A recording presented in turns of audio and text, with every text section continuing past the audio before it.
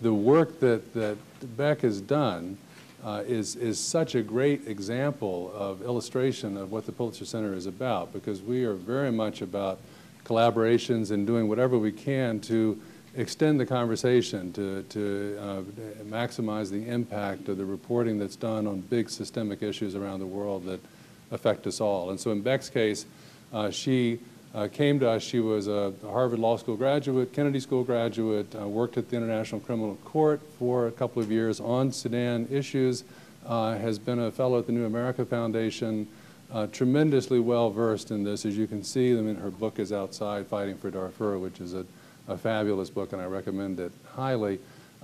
We got together so that she could, the idea was to do sustained coverage of Sudan, and we came up with a plan where we commissioned her to go on multiple trips to Sudan beginning last summer through the referendum. So 3 trips so far, about, what, 4 or 5 weeks each trip, at a time when at best most news organizations, even on an issue as important and big as the referendum on independence for Southern Sudan, might get a day or 2 or 3 here and there, and there's just not enough correspondence, not enough resources to go around. So the idea here was to have somebody with expertise on the issue, to have sustained opportunity to write about it, and out of that work has come. Beck and I took it to the Washington Post, and they, in their wisdom, agreed to make her a special correspondent for the duration of this project. And so you've seen, what, 6 or 7 stories that she's done throughout the year for the Washington Post. But meanwhile, she's also written for Foreign Policy, for Foreign Affairs, for New Republic, for Christian Science Monitor, for Slate. She's all over the place, and she really has been, to my mind, the authoritative voice on what has happened and is happening in Sudan at this very momentous period in its history. It is a pleasure for me as well to introduce what I think is going to be an excellent panel to discuss what is a very timely subject. After the vote, challenges and opportunities for a two-state Sudan. I'd like to start off with Rebecca Hamilton. Of the majority of people who didn't believe that the referendum that we saw last month could happen on time, let alone as successfully and peacefully as it happened. I think it's really important to celebrate this moment of success, and enormous credit to the representatives of the Government of Sudan, the Government of Southern Sudan, the international community that also got behind it, and most of all, the Southern Sudanese people. It was an incredible month to be there and to witness literally history in the making. I was in Bentiu in Unity State the day that the polls opened. People had started queuing at 3 o'clock in the morning. And it wasn't because they were going to miss out on voting. Voting was open for a week, but everyone wanted to be there first. And the image that will stay with me forever was by midday on the first day of polling. And it's dry season, very, very, very hot. And I was just leaving one of the polling stations. It was basically a church that had been bombed out during the war.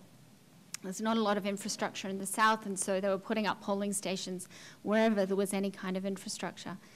And I saw a young boy pushing a wheelbarrow, and it seemed like a strange thing to be doing up to a polling station. I got a little closer and saw that in the wheelbarrow was this woman. And she was writhing in pain, visible pain. Her legs were wasted, they were curled up underneath her. And as I came over, one of, obviously, her family members came and said, we know there's something wrong with her, we know she's very, very sick, we know that she needs to try and get some medical care, but she wouldn't let us do anything until at first we had taken her to vote. And that was variations on that story were something that I heard from a lot of other journalists who were there covering Southern Sudan at this time. This incredible will of the people to do whatever it took to finally exercise their vote, seen as a vote for freedom, a choice that they were making not only for themselves but for their children and for their grandchildren. You don't have to scratch the surface or go back very far in history, though, to know that Southern Sudan is also full of its own deep divisions, and that as much as there was a North-South war, there was also an internal Southern war. There were different rebel groups funded in large part by Khartoum. But I think that there is only going to be a limited window in which the new government of Southern Sudan is going to be able to deliver on citizens' expectations before they get frustrated. And the risk is that instead of turning to their government, when the government for them has never been the place to turn when you need something, instead of turning to their government, they revert back to their own ethnic group for protection. There is a huge arms problem across Southern Sudan, and so a huge risk of internal conflict in the south. If there's one message that I can send home with you tonight, it is that we need to continue to focus on the future of the North. And there's a lot of excitement and a lot of focus on the South, and the project of building a new state is certainly exciting. But something like 75% of Sudan's population will remain in northern Sudan. And those people deserve attention, and there are still, as we all know, a lot of real challenges and problems going on in the north. There is a concentration of a lot of power and resources at the core of the country, which is Khartoum and the immediate environment, and the marginalization of a lot of the peripheral parts of Sudan, be it the south or Darfur, or even some of the eastern and northern parts of Sudan. And while the secession of southern Sudan is going to address that to some extent in the south, it doesn't address that core problem at all in the remaining northern part of Sudan.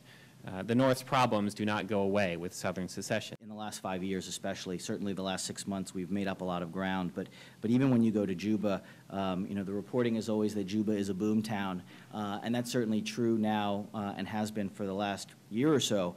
But, you know, 5 years ago, there was no government of Southern Sudan. And we have to remember that we've really created, or they've created, something out of nothing.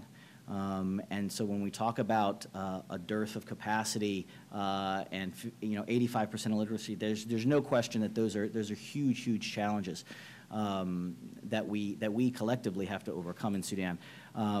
But it's certainly not it's not lost on me, and it should not be lost on anyone that that the South has done a great deal to prepare for its own independence and statehood. And so as a representative of government on this panel, we are thinking very hard about the things that we need to do to help maintain that galvanized support for the South going forward, and that we need to serve in a coordinating capacity and a mobilizing capacity to help the South succeed going forward. This is a time when we have big challenges in Sudan, overcome by big decisions by the leaders in the North and South. When many people, even what they said, they were expecting this time of war and violence, it comes to change to a time of peace and celebration, of accepting the realities of emerging new state. And people, they came to congratulate each other on this peaceful outcome of the referendum, and to sit together in committees forged between the North and the South to discuss these challenges, which is really serious. The vision that we are having in the government of Southern Sudan is to make sure that these two states are viable. Our relations between the North and the South is very important, because if we are going to have a failed state in the North, it is going to affect us also. And the same thing with us. If we are going to be a failed state in the South, it will also affect the North.